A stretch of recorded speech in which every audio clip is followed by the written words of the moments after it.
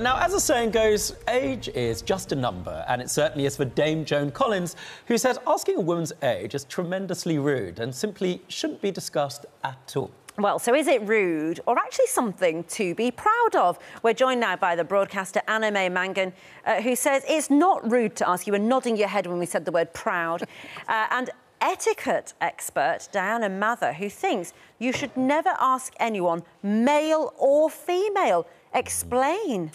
Well, I think, you know, age is a personal thing, and as an etiquette expert, the whole thing is you never make anyone feel uncomfortable. Right. And a lot of people do feel uncomfortable when, and especially, it's, for women, age can still put you in a box.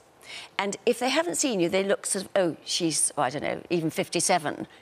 Oh, she's probably far too old for the job, so we'll go for somebody else. Now, they're not allowed to say that these days, but age can still put you in a box. Having said that, I love every decade that I've lived in, and will continue to do so. But my age is my business. Is it? But isn't that the problem, though, Anna? First of all, I want to say I agree with you wholly about manners.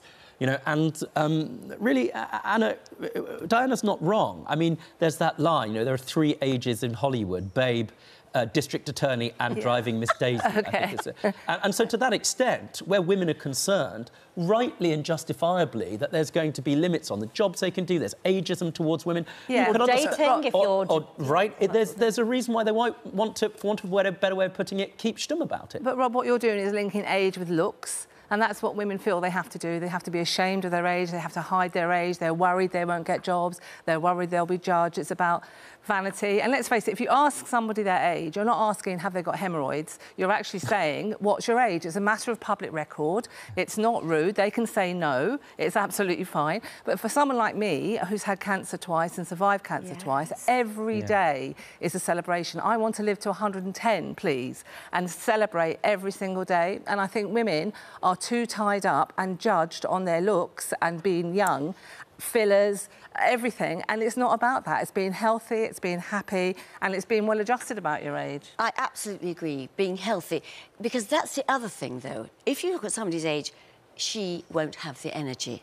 Now, we do. I mean, I'm older than you, and we do have our energy, don't we? But if I actually put my age going for a job, people say, good God, no. Well, talking of which, Mavreen, you worked with Joan Collins, didn't you? Yeah, Dame Joan is fantastic. I mean, I was lucky enough to work with her when she was launching her first ever beauty line when she was 80.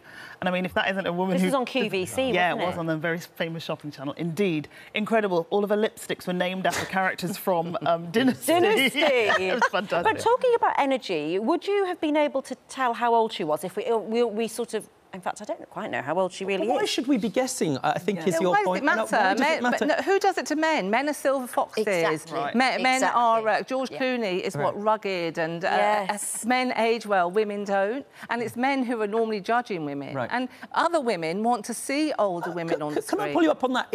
I'm not sure you're 100% right about it. There's a bit of Stockholm Syndrome going on here. It's actually mostly my girlfriend, mostly other women judging other women as well. Well, unfortunately, when it comes to employment, it's often men who are choosing. That's to be sure, and I'm with you on that. And just to be clear, there are laws which are not sufficiently enforced. Diana, can I ask you this? Is it a state of mind that matters? I think you might agree on this. You know, Diana Vreeland's a real hero of mine. You know, the 8th brilliant editor of Vogue from the last century. She said, how old will you be when you die? She said, I don't know, young. How young?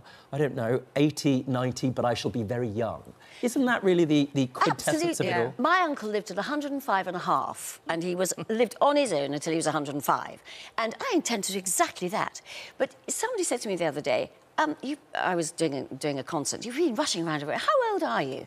45? I said, I mean, he wasn't meaning that seriously. But if I'd said how old I was, then I think he'd have been, wow. Now, I don't want people to say, wow. I want me to accept me how I am, therefore regardless of age. declare your age. It's not a taboo subject. Well, you get lots of discounts for being old. But why is women pleased? I mean, you know, when people come up to my mum, we were out not long ago, and the person thought my mum was my sister.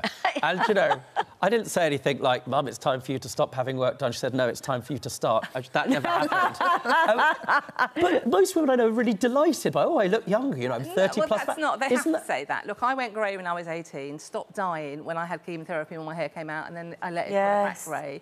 And I don't care now. And I think women would look younger and feel younger if they liberated themselves from this nonsense about having to look younger. But the thing is, Joan Collins says here, she says, my mother's generation never did it. But, you know, people have been calling me an older woman since I was 38. That is Joan Collins' experience, that people... And she has a younger partner, doesn't she, Percy? Good for her.